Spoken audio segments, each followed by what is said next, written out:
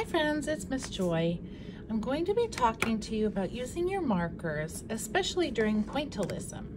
So when we are using our markers, we do not use it like this.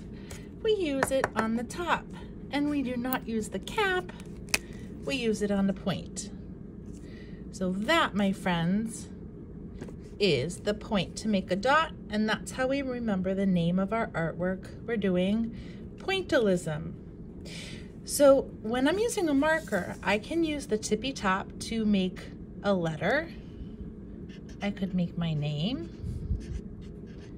or to draw a shape, or I could turn my marker flat on its side and use the broad side to make wide lines.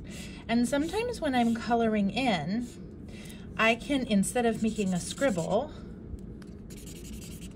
I can make long, controlled movements in a line, in a row, to make my coloring look really well done. So when I'm doing a pointillism fruit, we're going to be doing fruit.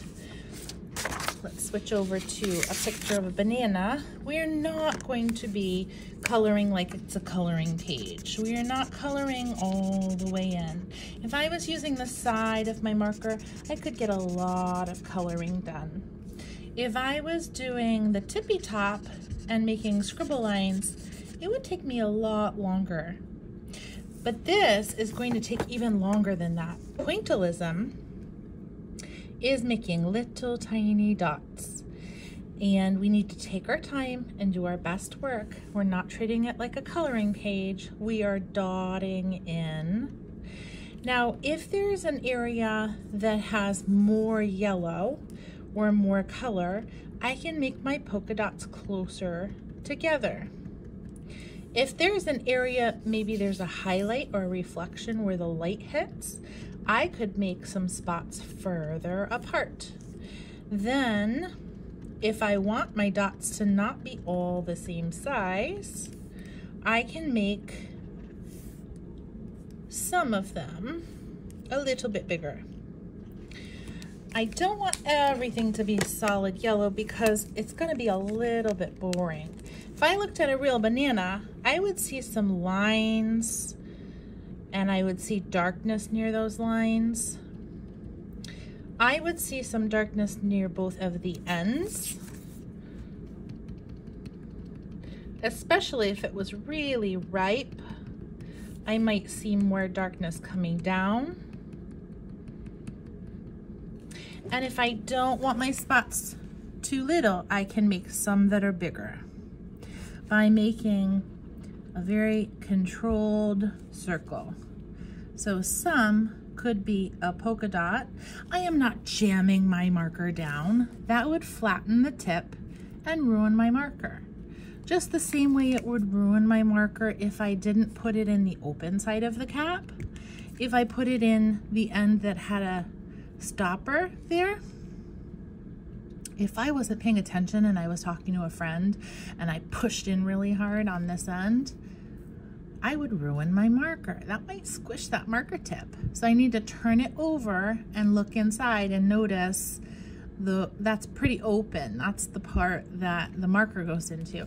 And I listen for the magic click. So if I have a marker, I notice a lot of people that are not listening for the magic click might think their marker cap is closed, but when they toss it in, it looks closed. Unless they look really closely, it's not all the way closed. So what if somebody comes over here and uses all these markers and they walk back over to their table with this and they put it on the shelf. They walk back over to the shelf and nobody ever notices that that poor little marker is all naked.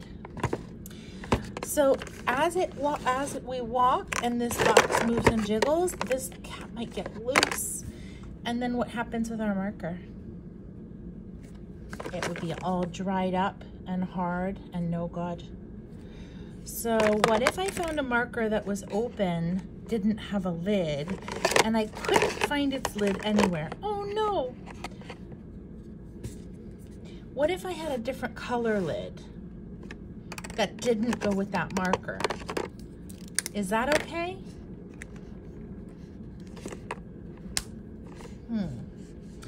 I guess it's okay. It's better than nothing. If you have the correct color top, it's best to use that one. But if you don't have the correct top, some top is better than no top, right? Make sure you're clicking those and listening for the magic click. Now, the other thing we have to keep in mind is when we are doing our dots, we don't want it to be any bigger than the back of a pencil eraser. So if we're doing pointillism, we could switch to different browns. Look at all these different browns I have.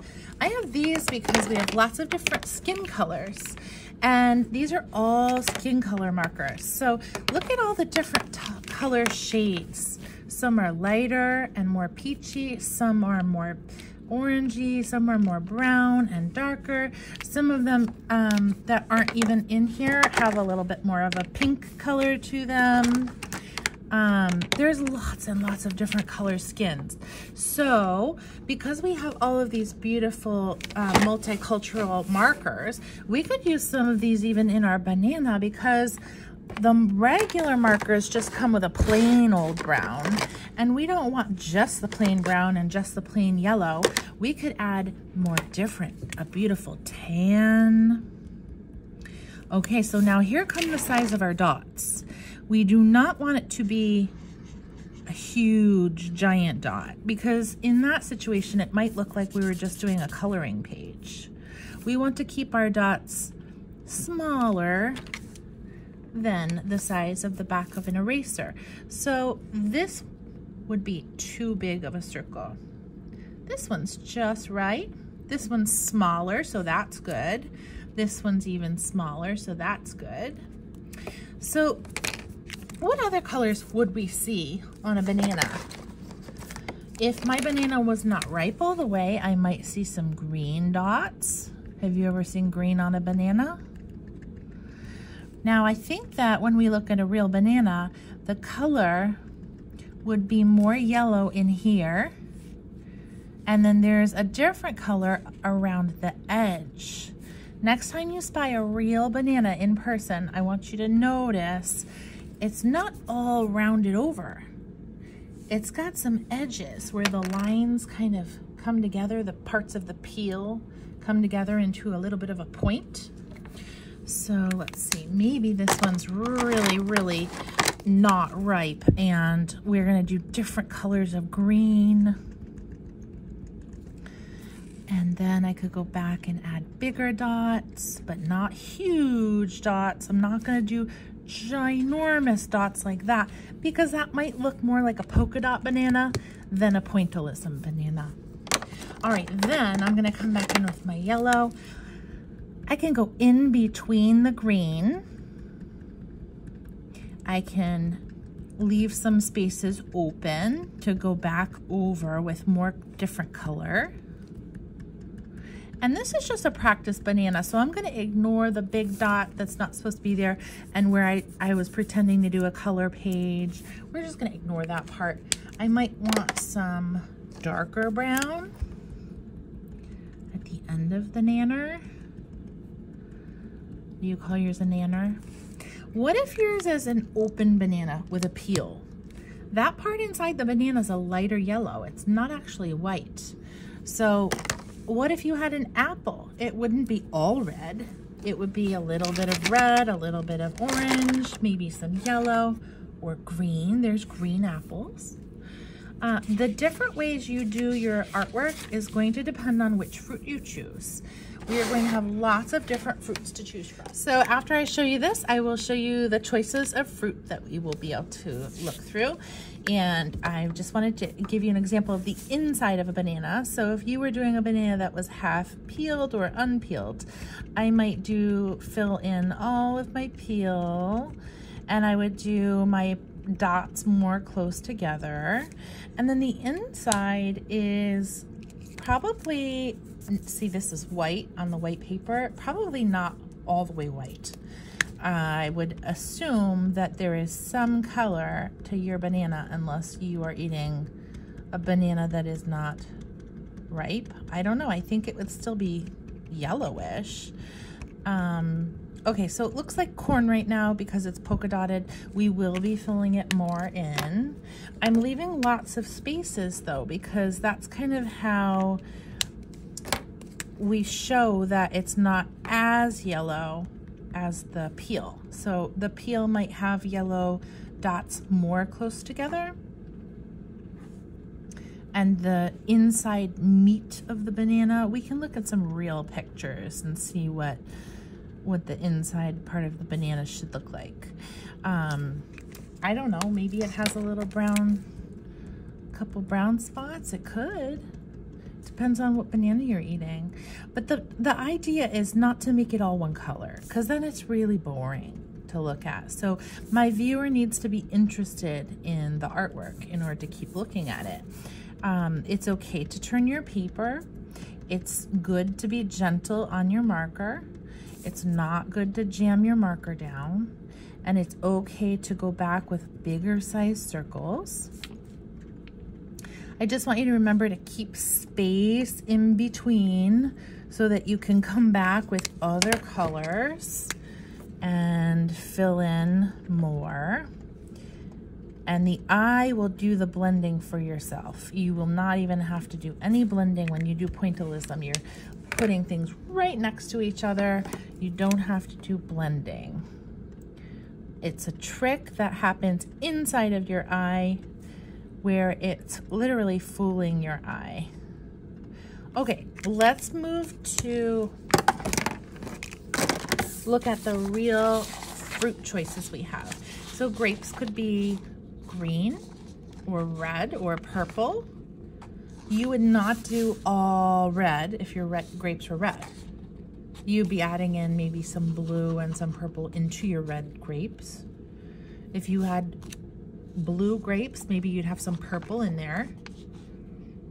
Same with purple grapes, you'd have some blue in there. Maybe even some touches of pink.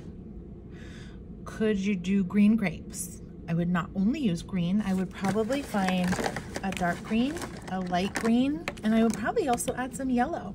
Now where the sun hits, I might even add some peach. Who knows? Might even add some brown. Then for the stem, maybe I would do a bunch of different color browns, maybe some little speckles of black for my stem. Switch back to lots of greens and browns for the leaves. Some of my friends in the other class thought of having the leaves even have some red and green in them, because when it turns to be fall time, sometimes we get a little speckle of red and orange in our leaf. This is an orange. It should not be solid orange of this color. We could add more different colors of orange.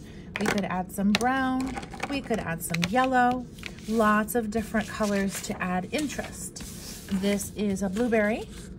Maybe we have light blue, dark blue, all sorts of purples. And if you remember that before a blueberry turns ripe and blue, sometimes you even see spots of pink in there with the green.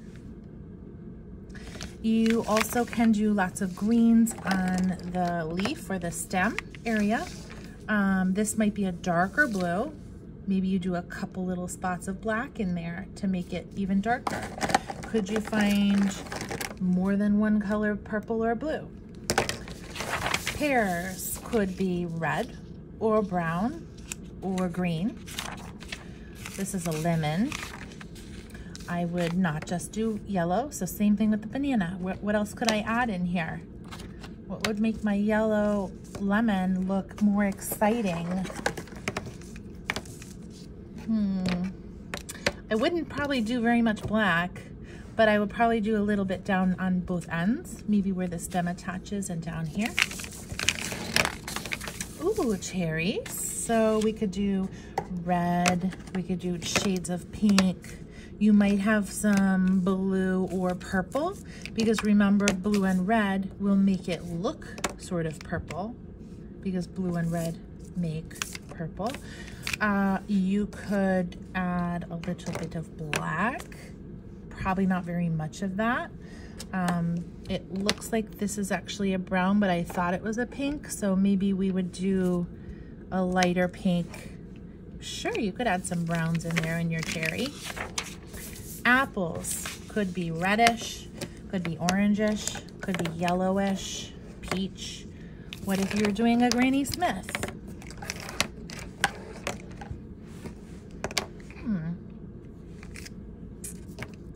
What if you were doing a yellow delicious?